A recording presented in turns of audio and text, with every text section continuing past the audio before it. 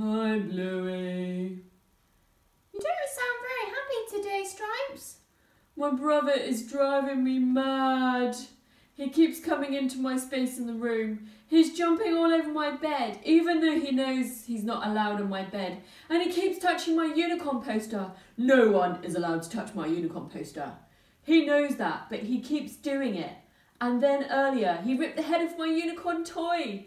He's driving me mad. I just want him to stop annoying me, and I want him to go away, but there's nowhere he can go or I can go whilst we're stuck in this house. Wow, Stripes, it sounds like it's being a really difficult time for you at the moment. Yeah, I've had enough. I just want my brother to leave. I wonder if your brother might be feeling the same about you. Yeah, he told me yesterday he wished I wasn't there. He wouldn't let me play with any of his toys. It sounds like you are both finding it hard at the moment, Stripes, and finding it difficult to share the things that you have. Well, whenever he uses anything of mine, he just breaks it. I wonder if you are able to forgive him, Stripes. Why should I forgive him?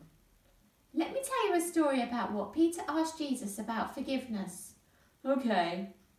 Peter asked Jesus, Lord, how many times shall I forgive my brother when he does things wrong to me? Should I forgive him up to 7 times? Wow, 7 is a lot of times. 1, 2, 3, 4, 5, 6, 7.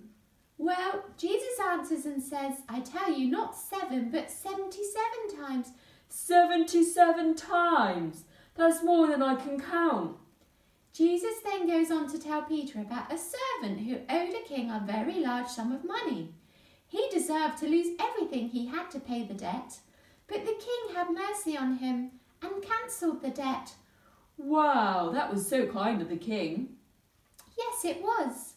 But this very same servant who had had his debt forgiven then went out and found one of his servants who owed him only a small amount of money. You mean enough to buy some peanut butter and some bread? Yes, something like that. He demanded the man be thrown into jail until he could repay him.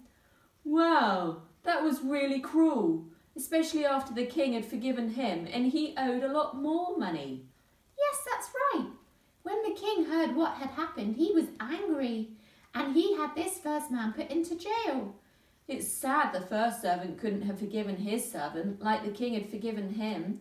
Yes, that's right. Oh, so I need to forgive my brother when he breaks my toys and annoy me. But that is so hard. Yes, it is hard. But if you expect him to forgive you when you take his toys and play with them, when he doesn't want you to, then you need to be able to forgive him when he does the same to you. Or maybe your mum says something that annoys you. Do you think you can forgive her as well? Okay, Bluey, I will try. I know it is hard, but let's treat others how we would like to be treated and forgive others from our heart. This is a challenge, but I'll try to forgive people and be loving because I know that's how I want them to be with me. Thanks, Bluey. That's okay, Stripes. I'll call you again tomorrow. Bye. Bye.